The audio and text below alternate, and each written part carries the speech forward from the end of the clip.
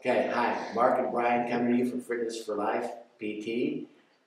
We're going to show you an exercise that is used all the time for trying and working on getting your knees straight.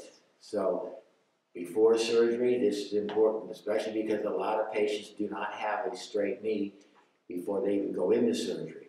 And that, to us, is one of the most critical things that you can gain. The bending seems to come a lot easier, but the straightening is where a lot of people have more of their problems with.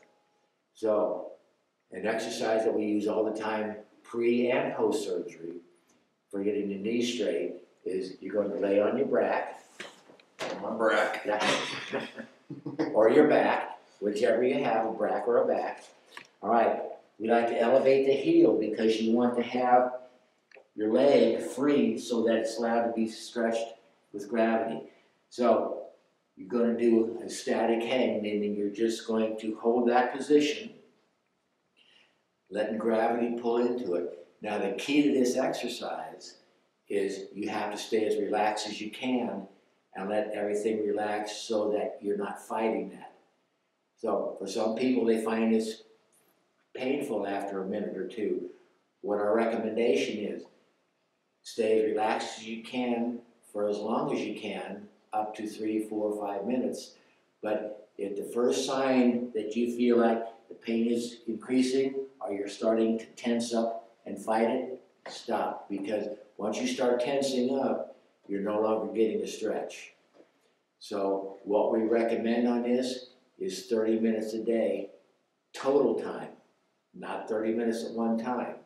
So 2, 3 minutes, 1 minute, whatever you can tolerate comfortably, because it's more about quality and being able to tolerate it.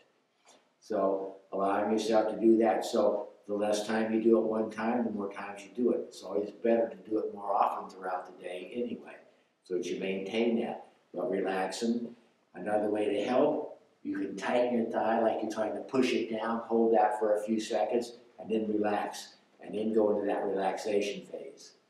If you've progressed and that doesn't feel like it's pulling enough, then what we'll do is we'll take a couple ankle weights and we'll put them above and below the knee and hang it like that.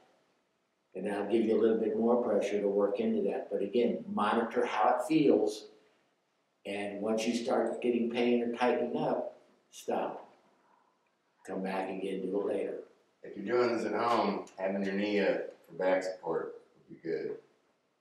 So the key point, your heel is elevated, you're unsupported through here so it can stretch.